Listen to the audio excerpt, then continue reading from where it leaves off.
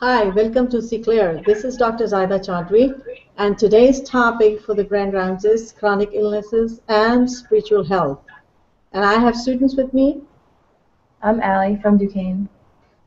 I'm Jim. I'm a behavioral health therapist at Sinclair. And I'm Dan Valentine, a psychotherapist specializing in holistic medicine. And I'm Stephen. I'm a student at LECOM. I'm a PA student at St. Francis. Wonderful. Okay, so what I was actually a couple of months ago, I was listening to the NPR news, Shots Health News, and what they say is people around the world are getting healthier and living longer. Infectious diseases are declining around the globe, but at the same time, chronic health problems are on the rise, particularly in the developing countries. Now, the leading cause of death and disability have changed from communicable diseases to non-communicable diseases in adults. Eating too much have overtaken hunger as a leading risk factor for illnesses. Tim Evans is a health and nutritionist specialist at the World Bank. He said 20 or 30 years we are dealing with diseases that were killers. Now we are dealing with the diseases that are not primarily killers, but chronic diseases like heart disease, injuries, mental health. And these issues are increasingly increasing in every part of the world. So what is a chronic illness? So the chronic illness, non-communicable illnesses, and that are prolonged in duration, do not resolve spontaneously and rarely cured completely. It's different than the acute illnesses. The condition and symptoms appears very acutely, like heart attack. So these chronic diseases are the leading cause of death and disability in the United States. Now, what is the growing burden of these diseases?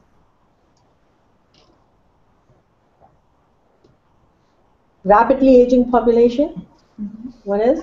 Increased environmental risks. Great. And what are those risks like? Smoking, change in diet, increasing in activity, air pollution. Yeah, and we are in double jeopardy, like still fighting with infectious diseases, and at the same time, we experience the impact of the chronic diseases. So I was reading the CDC, actually, Center for Disease Control, what they talk about these chronic illnesses. About 1/4 of people with the chronic conditions have one or more daily activity limitation. And why it is important to recognize this daily activity limitation? Because that has a pretty big impact on your mind. They affect people of all ages, and now they are recognized as leading health concerns of the nation. About 133 million Americans are now recognized as having at least one or two chronic illnesses. More than 75% healthcare costs are due to chronic conditions. So there are some key chronic diseases. Do you know any of that?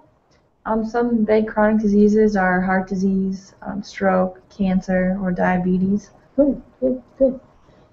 And then we have arthritis and we have obesity.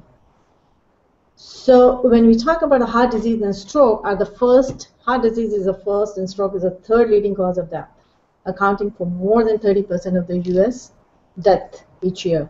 Cancer is the second leading cause of death, claims more than 500,000 lives each year. Diabetes is getting very common. It's the leading cause of kidney failure, actually non-traumatic kidney failure and lower extremity amputation because of uncontrollable sugar. And this is the cause of blindness too, actually, in the United States.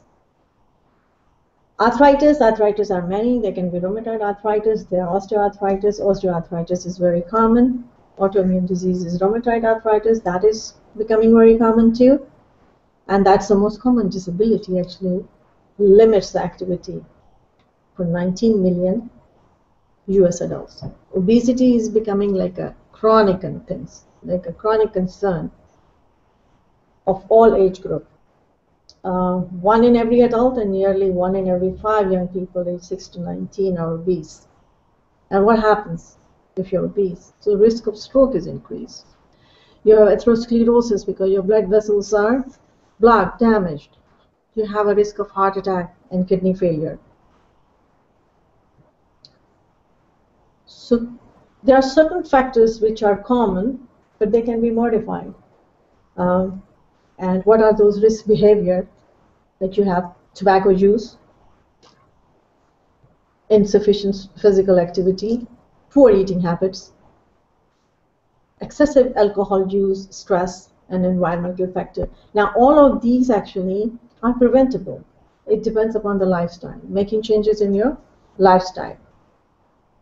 If you see here, the smoke, more than 43 million, about 1 in 5 US adults smoke. In the high school, it's 1 in 5 US high school students are current smoker. Then come the physical activity. What is the impact of the physical activity on your body? Because if you are not physically active, what happens? You gain More weight. more weight.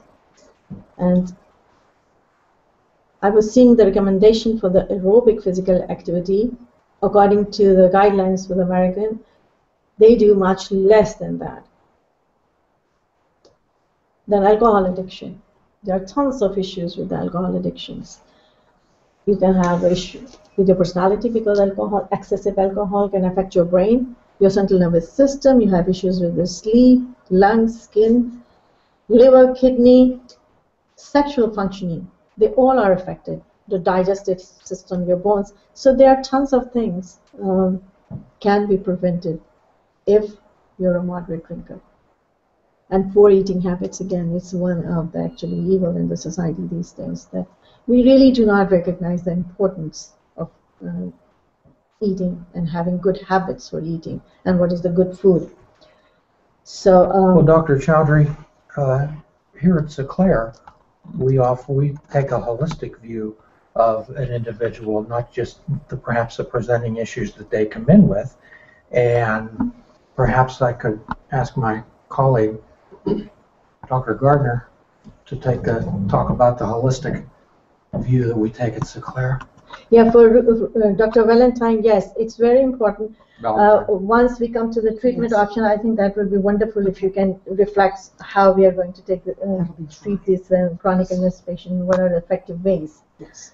we can handle those kind of situations, because we are always here to educate patients. The purpose of education is so patient know, what is a disease like and how they can be very ready to fight with this. At the same time, they're ready to talk to the doctors, because you need to have an understanding of your disease so that you can give a good history to your physician and they are able to help you. As I was talking about, but thank you, James. We will discuss that and we'll handle that. Stress is one of the actually big factor in our recovery, because when you are getting, number one, older, number two, chronic diseases, what happens? You're stressed out because you're not able to handle the things as you used to. Lack of physical activity, limitation of the physical activity affects you a lot.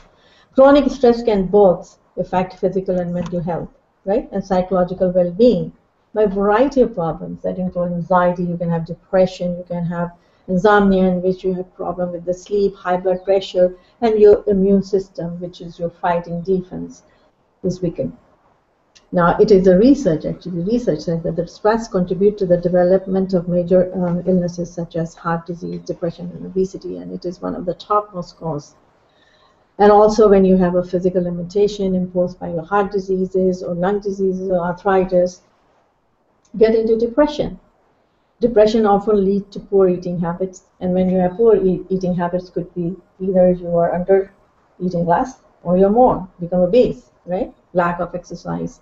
Your hygiene is not good. So it complicates your whole recovery time and worsen your overall physical condition. So what is happening with all this is environmental factor play a big role actually in the chronic illnesses also. And when you have a weakened immune system, when you're not eating well, okay, and you have toxin in the environment which are affecting your body, what happens? You have oxidative stress. And what is oxidative stress? It is your body is not able to handle what it should normally handles, right, occur when there is an imbalance between the body's production of the free radicals and its ability to detoxify them and repair the damage. Now, what are the free radicals? Free radicals actually are the products of your normal metabolism, but they are detoxified by themselves. But when your immune system is suppressed, you're not able to detoxify them. And the free radicals become so immense and they start destroying your cells, and eventually it can lead to DNA damage. And you can get into many diseases. You can get to heart diseases. You can get to actually tons of diseases, which we are going to come in the next slide. Our cells then naturally produce unstable molecules because of those byproducts, and these are non-ends, which I discussed as free radicals. So oxidative stress and inflammation are very closely related, and each can contribute to many diseases. So as I said, oxidative stress involves various diseases. So do you remember anything, any disease which oxidative stress can cause? Cancer, heart Great. disease, Very good. diabetes, Yeah, liver disease, kidney disease. good.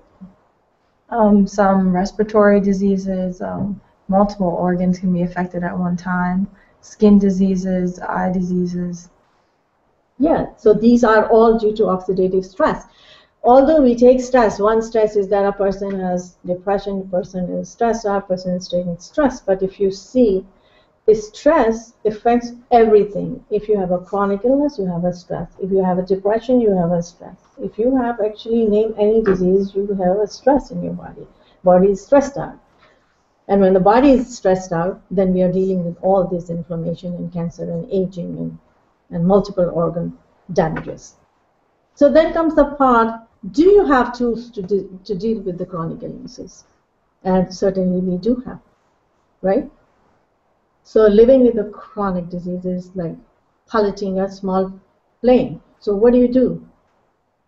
If you want your plane to reach to the destination safely, you need flight instructions, right? You prevent maintenance, yeah? And you have safe flight plans and air traffic control, they guide you. The same way with the patient also. You educate patients, self-management support, effective clinical management and treatment plan, and you do the close follow-up. And in this whole thing actually, and I think I'm very glad that at Sinclair we offer so many educational seminars and retreats, and we educate patients, because informed activated patient, and what is that? What is informed activated patient? That patient whom we educate and they know they're active in their illness, actively participant. So we need to help our patients become more involved in their care. Our interaction need to foster the patient's sense of control and responsibility and caring for self. So patient understands the disease process and realizes his or her role as a daily self-manager. Family and caregivers are engaged in patient self-management, and the provider is viewed as a guide on the side, not the sage on the stage. So how you care for the self. Healthy body and the spirit mean many different things to different people. In the sense of wholeness, sense of knowingness, and a sense of something far greater and more wonderful. So in these kind of conditions, we can take like two paths. Either we just, cuddle ourselves in the bed and die, or what do? We open ourselves to a new journey, right? New journey of how we can speak our mind and express ourselves, honest, clear communication with your physician, right? If the patient know what the disease is like, and if we educate our patient, they are able to handle actually their own communication skill with the doctors. And educating patients that if they forget, they can just jot down in the diary before they go to the doctor's office, right? So communication and good history is the best thing. And you being a medical student, you know that. Mm-hmm. An important thing actually I teach in your same college, Lika, I would say that history taking skills should be thorough, because much of the diagnosis actually we should figure out from the history the patient is giving, rather than going through all those tests. And before the test, we should know what is wrong with the patient by thorough history and physical examination, which is very important.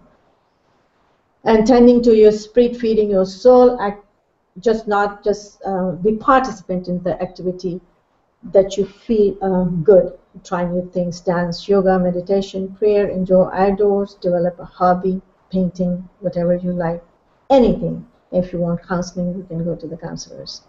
And this is, and another thing which I was saying, accepting the situation, the patient who accept their situation and they recognize that they have limitation now and they are not able to do or handle the things the way they used to do in the past, that is the best way of healing quickly. Now, accepting sometimes is very difficult, but if you accept, just getting out of the bed sometimes can be enormous accomplishment for the patients. If you accept the fact that this is my limitation is. So for the patient to educate them to set the goals according to the energy levels and abilities for that day, right? Permit yourself to achieve your goal. And every day is different, not the same day. Maybe some days will be good, you can do more. Some days will be bad, you will not be able to do much. So always allow a patient to rest when needed. And most important for the patient is to ask for help. If they really need help, they should seek help. Avoid stress, we have talked about. Whenever you ask anybody how much stressful you are, and the answer is, there are only 2 times I feel stressed, day and night. So 2 days. So we are stressed out 24 hours. Maybe it's a small stress, maybe it's a big stress, large stress accumulates, and then what happens? Knocks us down. So to the patient, advice would be, do not caught up into coulda, woulda, shoulda syndrome. I mean, I could have done that, you would have done that, I shouldn't have done that, because then you're building up expectations, and the more expectations you have, the more stressed out you will be. So relax. So the only expectation you have to meet is your own. So change your expectation.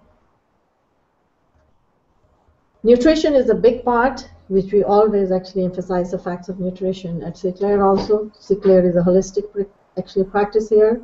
Nutrition is very important. Whatever you eat, that is what your body is, right? What we eat. So if we are putting junk in the body, our body will speak for the junk, right? So we can never be healthy people if we are eating junk. Maybe for a few years, right?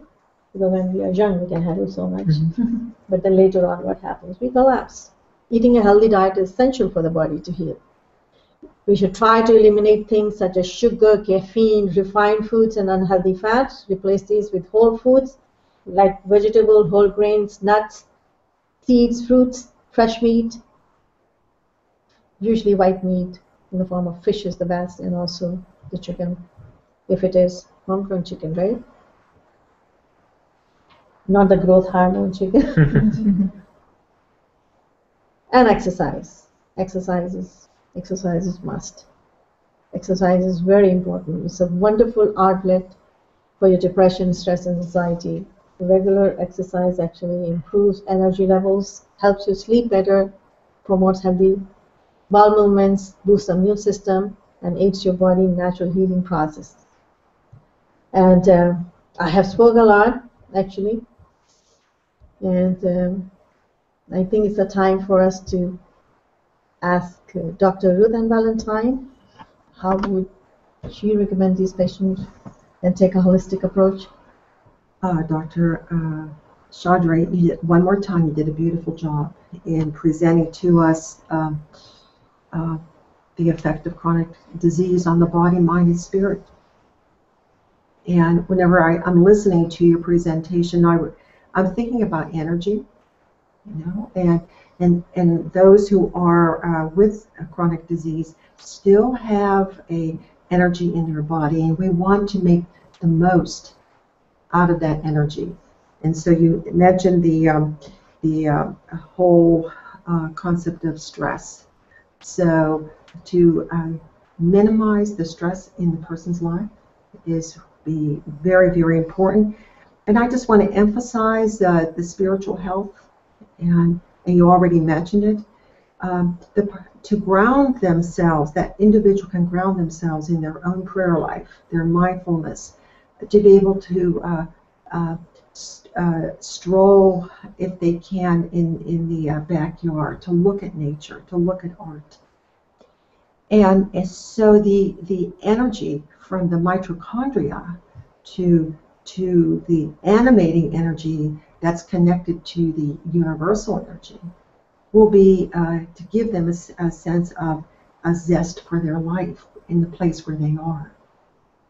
And so to care for body, mind, and spirit is very, very important in order to manage the chronic disease. Right. Yes. And here at Sinclair, we do it, and we do it well. Yeah. Thank you so much. You're And in the end, I would say beautiful thoughts and positive emotions are the stuff miracles are made of. Thank you so much. Thank you. Thank you.